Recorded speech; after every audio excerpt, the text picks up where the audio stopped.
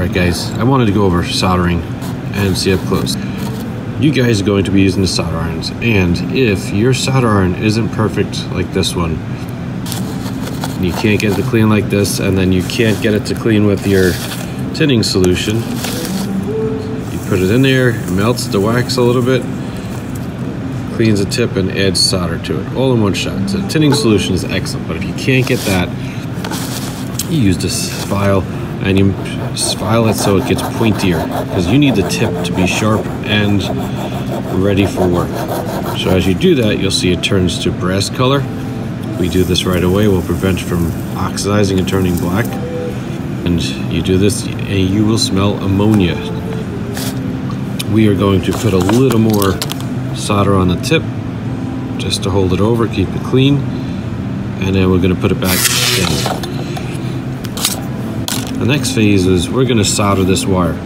So we don't want to hold it ourselves, so what we're going to do is we're going to use our cleaning pads as a holding station. So we're going to squish it over because it's like a sponge, and we're going to squeeze it in there so that it holds, and then we're going to keep it horizontal.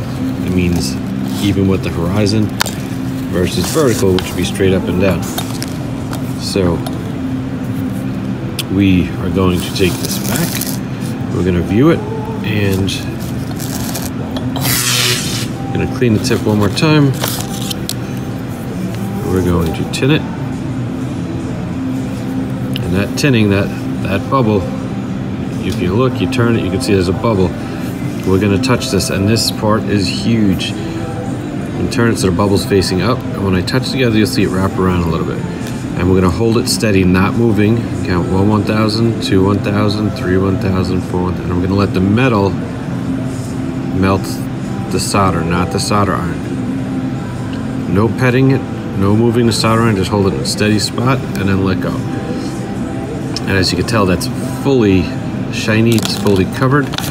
And if you have to go back, touch it up again, another drop, and it just melts everything super fast because it's already covered. Alright guys, here's a demonstration of soldering 2 wires together. Okay, so here's my solder iron. I just finished sharpening it, so I have to tin it. Okay, give it a good cleaning there. We'll give it a little more assistance. Cleaner, one more time. Okay, and then we're going to put some solder on this tip so that it spreads the heat, and we're going to get these different colors. So we have ourselves copper and silver, and we're going to get the two to stick together. So again, we're going to put solder on there, and then you can start counting. 1 Mississippi, 2 Mississippi, 3 Mississippi, 4 Mississippi, 5. It's starting to change color already. And I'm going to add, and as this changes color and we get enough heat in the wire itself is going to be melting the solder, not the solder iron. And there it goes. We got enough temperature, and now you can see all the copper and the silver are joining together. I'm not moving the solder iron, I'm just moving the solder back and forth. And now you can see a perfect, fully coated, looks like it was a bumper to a vehicle that got chromed.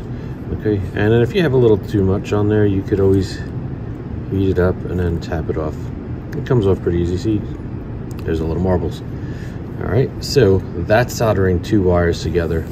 And again, notice how I'm always cleaning this. I'm going to put a blob of solder on there, just a drop. I'm going to put it away now. So just that much solder, put it away so it'll stay.